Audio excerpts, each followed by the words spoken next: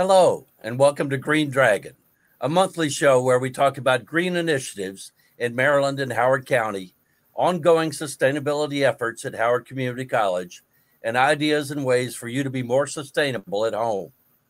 I'm Bob Marietta, HCC's Environmental Health and Safety Supervisor, and I thank you for watching today. My guest today is Kim Pezza, who chairs both Howard County Sustainability Board and the Columbia Association's Climate Change and Sustainability Advisory Committee. She recently began the position of Climate Resilience Director with the Office of the Comptroller of Maryland. Any other responsibilities to add to that, Kim? Hey, Bob, thanks so much for having me on the show. I really appreciate it. I'm happy to be here. Yeah, there's a few others. Let's see. I'm also a board member of the Howard County Sierra Club. I'm a publicly elected member of the Howard County Democratic Central Committee. For fun, I'm a trumpet player in two musical ensembles, the Columbia Concert Band and the Patuxent Jazz Band. And I was actually on their board for 10 years and president for 5. But certainly, last but not least, I'm a mother, and my son is a dual enrollment student at Howard County Community College. Go Dragons! And he also plays trumpet and is a hurdler on his high school varsity track and field team. So yeah, I guess I like to keep busy. Okay, I'll say. So Kim, tell us a little bit about the educational career path you took to wind up in these positions.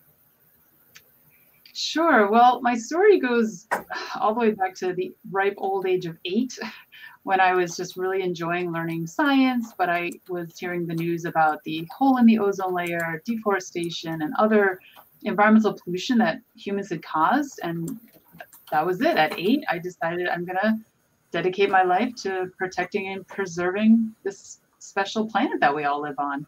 So I went to school, got my Bachelor's of Science in Environmental Science at the University of Maryland, go Terps. I did a few environmental internships. I've done some contracting for federal government, working on environmental compliance with the Clean Air Act and the Clean Water Act. I did a few years with a small environmental nonprofit. And then before I took my current job, I spent several years with the climate change program at the Maryland Department of the Environment, where I helped coordinate and lead the writing of our state's climate plans. Wow. So tell me a little bit more about this new job as Climate Resilience Director for the Office of the Comptroller. Yeah, it's amazing so far.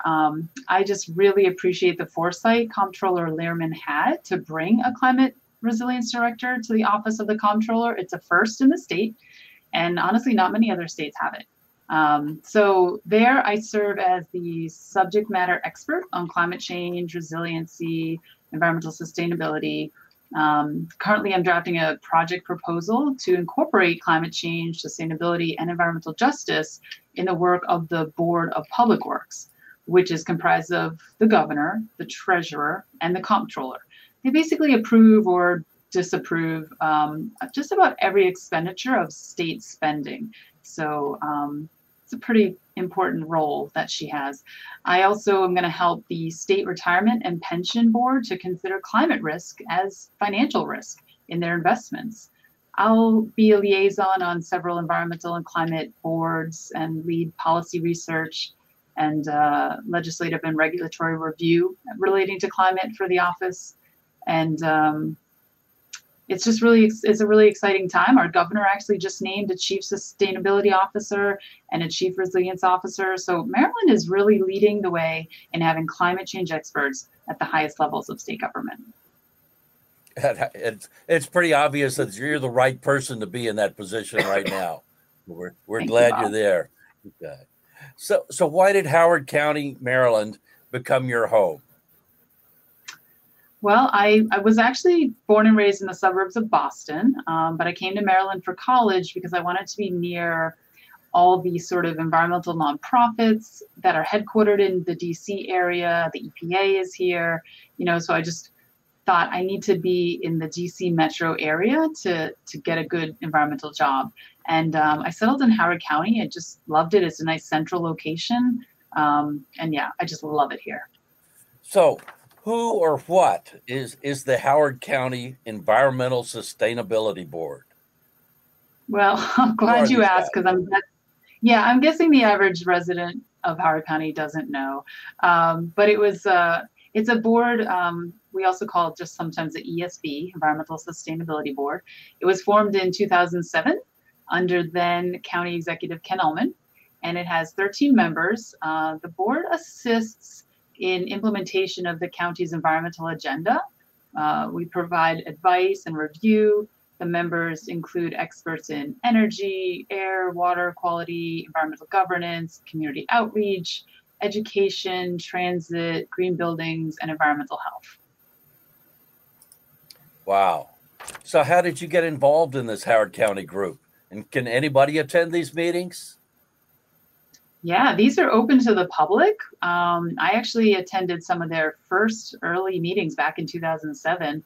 And then kind of made my way back about 8 years ago or so, just as a resident of Howard County. I just wanted to know what was going on, and ended up getting recommended and approved by the county council to join the board last year. And then I served as vice chair for a year, and was honored and humbled to have been chosen as chair for this coming year. But yeah, the meetings are open, and you can find links on Howard County's webpage if you just search Environmental Sustainability Board.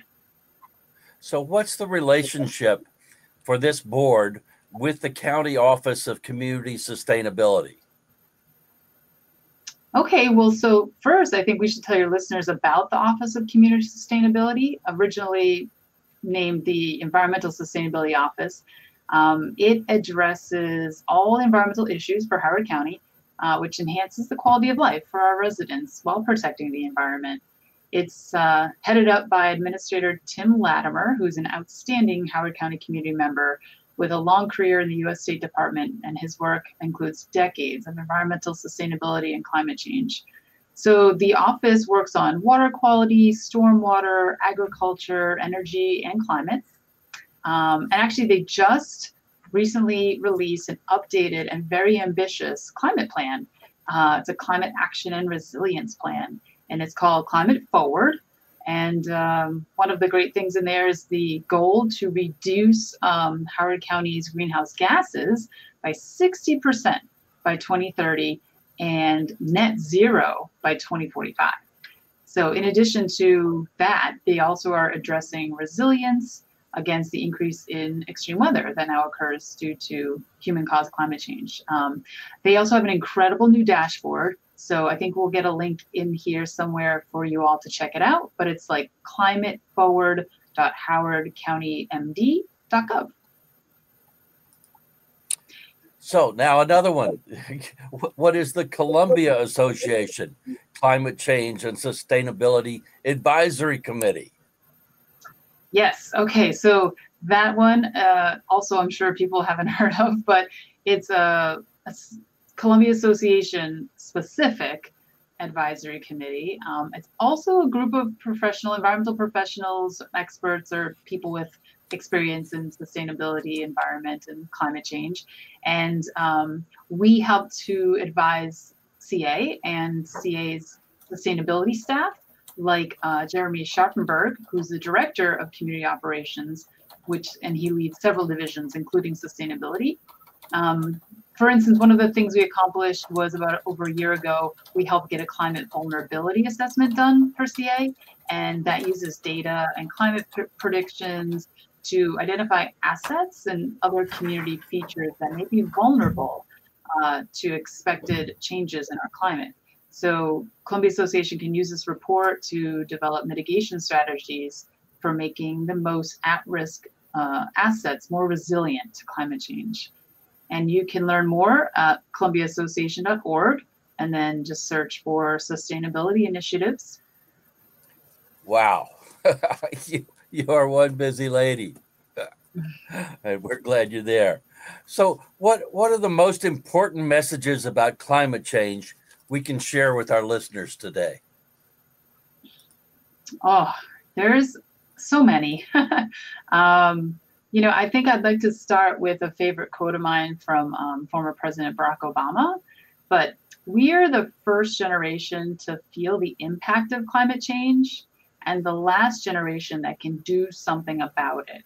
So basically, we can't put this off for later or let future generations fix this. It'll be too late. The main thing to understand is that there's a complete scientific consensus on the fact that human activities like burning fossil fuels releases climate polluting gases that are causing the planet to dangerously overheat.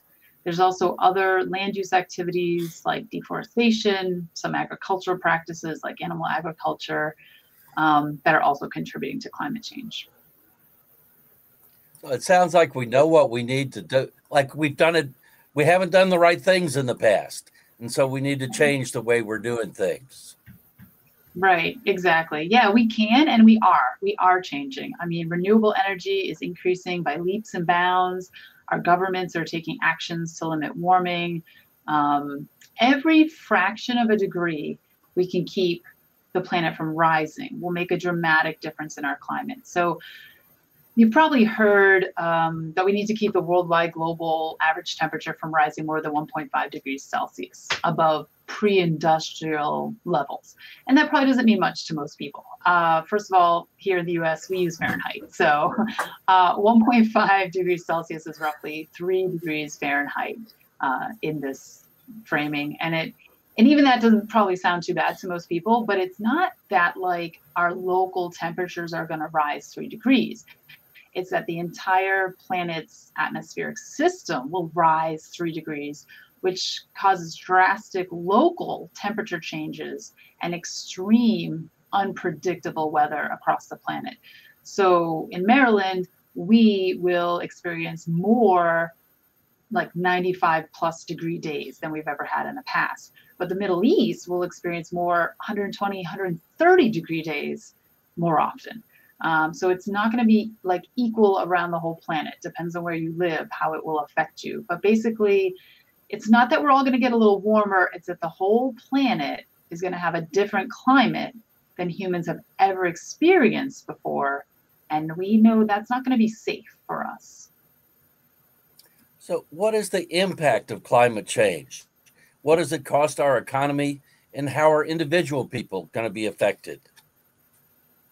Yeah, that's a loaded set of questions. I think the simplest answer is that human-induced acceleration of climate change will not only affect every single person on the planet, but every single living organism, every animal, insect, and plant.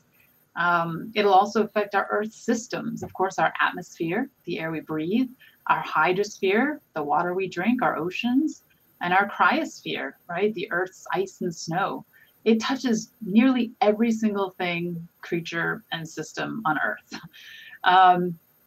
The economic cost is more than just a dollar amount, but right now estimates of unchecked climate change are nearly $200 trillion between now and 2070. The UN has reported that in the last 50 years, extreme weather worsened by climate change has caused 2 million deaths and $4 trillion. So these are big numbers. They're a little hard to even imagine, but the cost, let's like bring it down to the cost to you, right, and your family.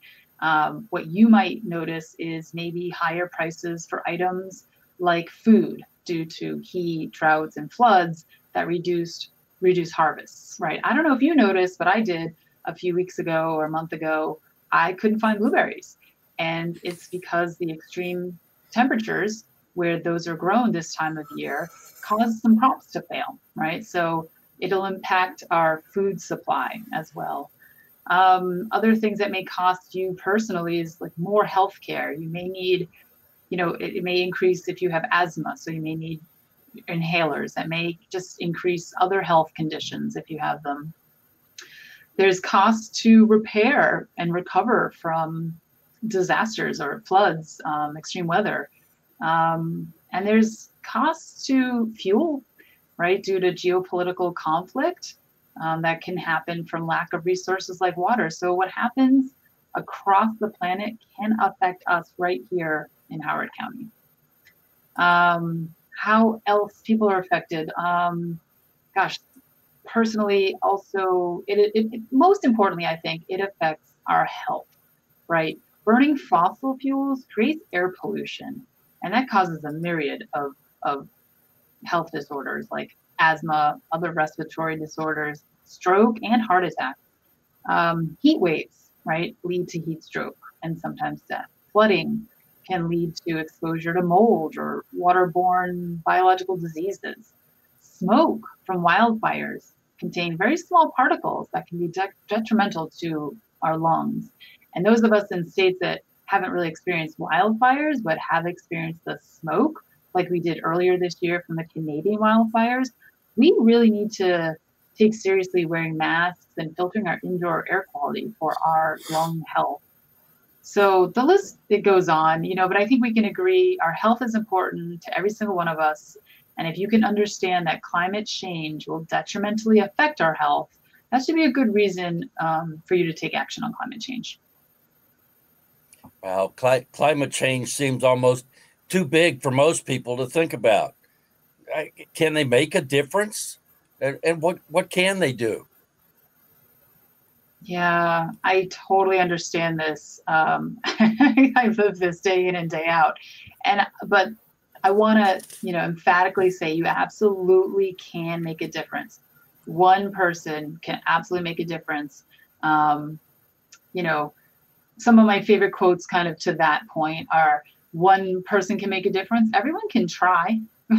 I'm only one. I cannot do everything, but I can do something, and I will not let what I cannot do interfere what I can do. Another quote I like is just that great things are done by a series of small things brought together. So if we kind of keep some of those, quotes in mind, I hope that would help. So one thing you can do, really easy, quick internet search for reduce my carbon footprint, or how can I help with climate change? You'll get a flurry of results, and I suggest clicking on ones that have like a .gov or .org or a .edu, to start, right? Really reputable resources. Howard County actually just released a really great website. I think I mentioned it earlier, called ClimateForward.howardcountymd.gov. And they have a section called Call to Action, which lists a bunch of things that you can do. So that's really helpful. There's a lot out there. Searching may take a while, but you'll find what works for you. There's so many things you can do, and some are free and some are easy, and some save you money. Actually, a lot of things can save you money, and some might cost money up front, but save you money in the long run. So the list is kind of endless. I think the easiest and free thing you can do is just vote for local, state, and national leaders that believe in science, like full stop. They just believe in science. If your party's candidate says climate change isn't real, they're lying to you. Don't vote for them. Climate change is as real as gravity. I mean, let's just say that. Okay, I think we can all agree it's important to vote. Yeah, voting, we can change the systems and processes that are causing this rapidly accelerating climate change. We can push back against polluters like fossil fuel companies, and we can push for clean and renewable energy. So, okay, some other things you personally can do. Nobody's gonna like this, especially certain websites, but buy less stuff. Like, this will save you money, and it'll save you the headache of what to do with all that stuff when you're done using it. Just think before you buy. That's all. Just think the fact that everything we buy, especially if it's made from plastic, is made either from or with fossil fuels. So everything we buy, basically, that gets manufactured releases climate warming pollution. So just buy smart. That's all. Let's see. When it comes to food, reducing food waste is really helpful.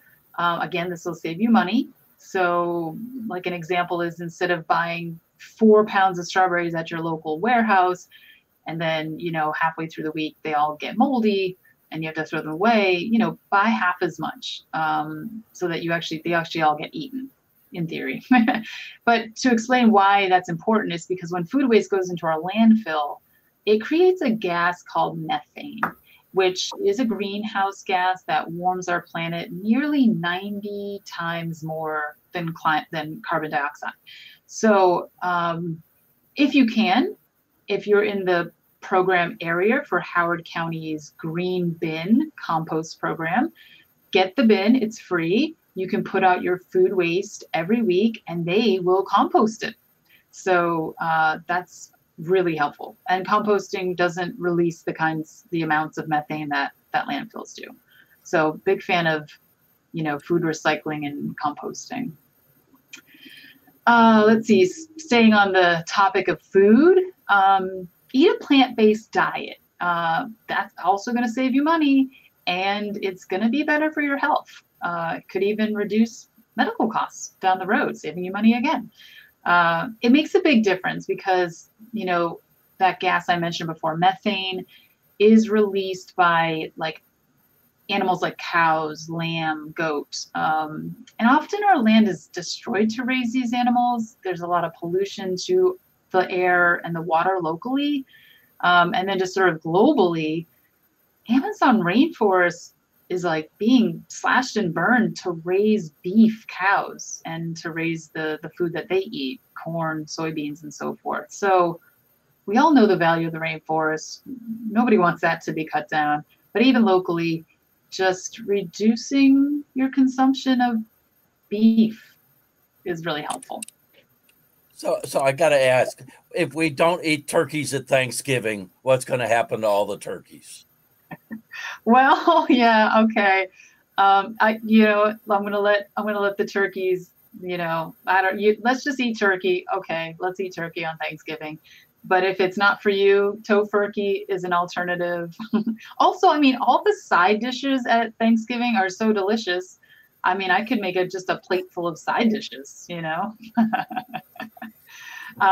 you can get your turkey locally, Howard County has at least one local turkey farm. That's a great step to take. Yeah, the show enough turkey farm. Yeah. That's it. Let's see, if we move off of food to energy, you can reduce your energy, which will save you money. Is there a theme here?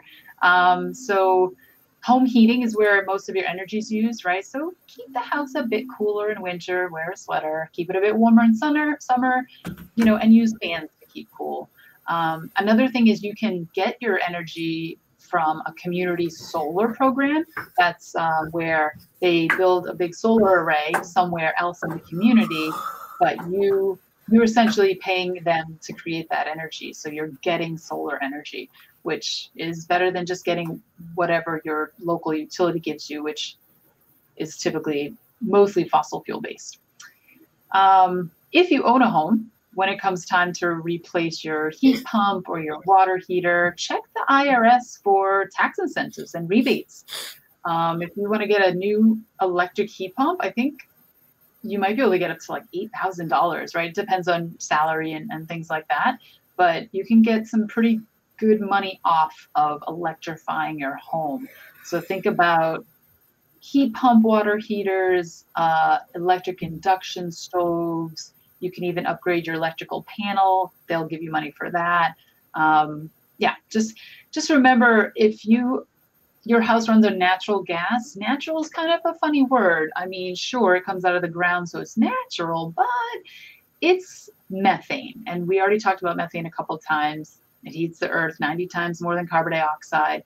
And when it's in your home, it can release some toxins too that aren't really good for health. Studies have shown it increases your asthma in children. So we kind of want to make a move away from having gas in our homes and electrify instead.